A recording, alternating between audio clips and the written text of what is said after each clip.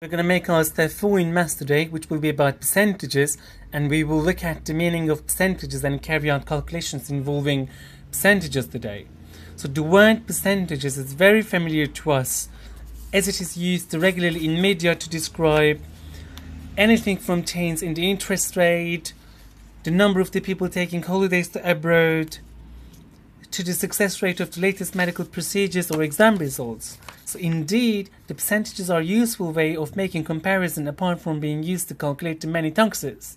So that we pay such as VAT, as you see, VAT, income tax, domestic fuel tax, or insurance tax, and so on. So percentages are really very much part of our lives. So, but what does percentage actually mean? So before we start the lesson, please get ready for writing. Remember, writing is our best learning. So you need your pink highlighter, blue pen, and some other colorful pen to identify the clear details to succeed more. So let us explore the term the percentages now. Percent means out of hundreds, out of hundred. In mathematical language means divide by.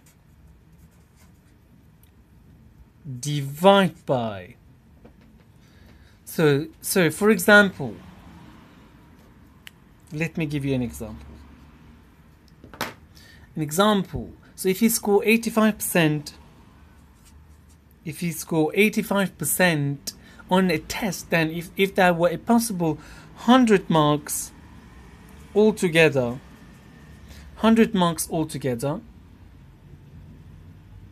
you would achieve 85 marks then, because 85% can be written as 85 out of 100.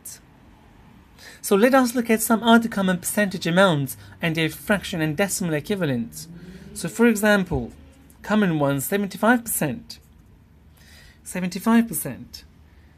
It can be written in the fraction form as a 75 out of 100, which is 3/4 or 0.75 in decimal format. Another one, 50%. 50% can be written as 50 out of 100. And it is 1/2 indeed, and 0.5 as a decimal.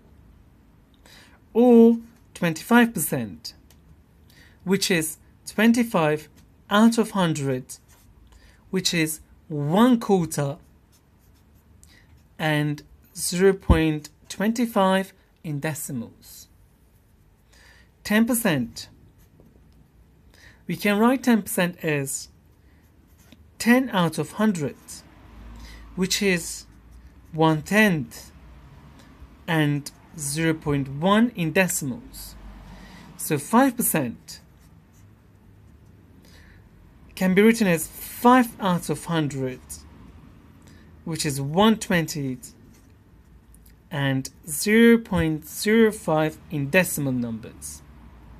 So it is worth noting that 50% can be dividing by 2, and then 10% is easily found by dividing by 10. So if you have your 100%, you can divide it by 2 and you can get your 50%. Or you can divide it by 4, you can get by your 25%, or you can even divide by 10 to get your 10%. So another example. If you do, for example, 18 out of 20. First, you need to write the information as a fraction. You gained 80 out of 20 marks, let's say. And then so the fraction will be 18 out of 20, as you see here. Since the percentage requires a denominator of 100, we can turn 18 out of 20 into a fraction form by multiplying both numerator and denominators by 5, both of them. So we can write 18 times 5, 90, and 20 times 5, 100. As you see, the denominator is 100 now. So now, which is 90%. So the key point, percentage, means out of 100. And then, which means divide by 100. So to change a fraction to a percentage, you need to divide the numerator by the denominator and multiply by 100. So, as a second step, let us concentrate on the finding percentage amounts. For many calculations, we need to find a certain percentage of a quantity. So, for example, it is common in some countries to leave a tip of 10%. Yes? So, of the cost, say a meal, let's say a meal costs £25.40. This is the cost of a meal. And then, as mentioned, an easy way to find 10% is simply to divide by 10. However, the written method shown in this video is useful for more complicated calculations, such as the commission of a salesman if he receives 2% or 5% or 25% and so on. But let us calculate first of all the 10% of these. So 10% of £25.40 is indeed 10 out of 100. Yes, and of means multiplication times 25.40. So when you type this in your calculator, you will get exactly £2.54. As we dividing by 10, you can straight away get a £2.54p. Another example, let's say a salesman getting 2% commission of his sales. So in 1 month he secures 250,000. 250,000. Yes? And for worth of the orders, how much commission does he receive? So how much commission? So you will do 2 out of 100 and then you multiply it by the number itself, 250,000,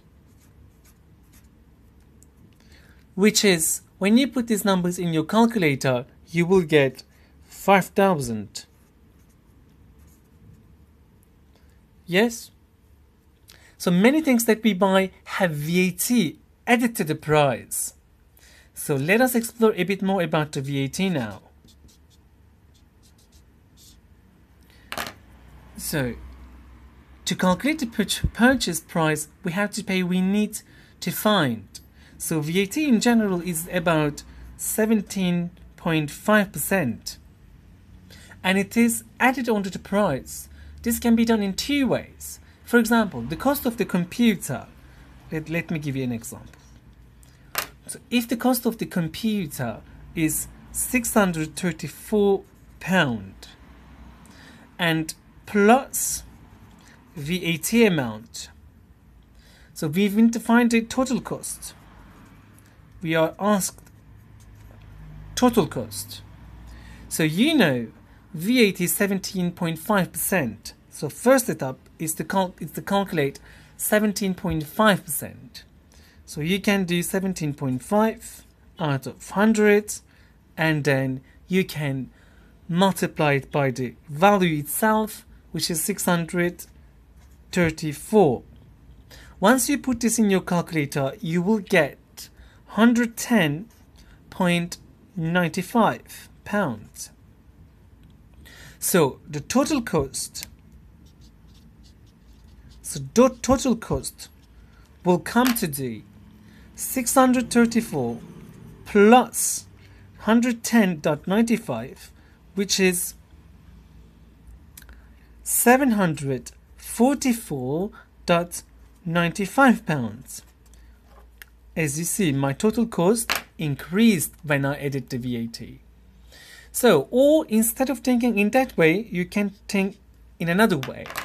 So let's say the total cost is 100%. Let's say instead of thinking of the total cost as 100%, the price plus 17.5%, we can think together 117.5%.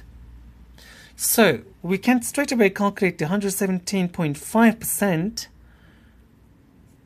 of £634. Indeed, we can write this as a 700.5 out of 100 and time 634. And you will get exactly same amount, 744.95 pound you will get. So as you see, you can work either this way. You can first find 17.5% and then you can get you can add to your total cost, or you can do you can think the total cost as the 100% plus VAT, which will be the 717.5%, and you can calculate 117.5% of the initial cost 634, and then you will get straight away the same answer. So this practical way is to practice our percentages and finding the percentages of the amounts that has integrated our lives. So this is the part 1 of my percentage video. So please carry on with the part 2 to complete the percentage course in this video. Thank you for watching part 1.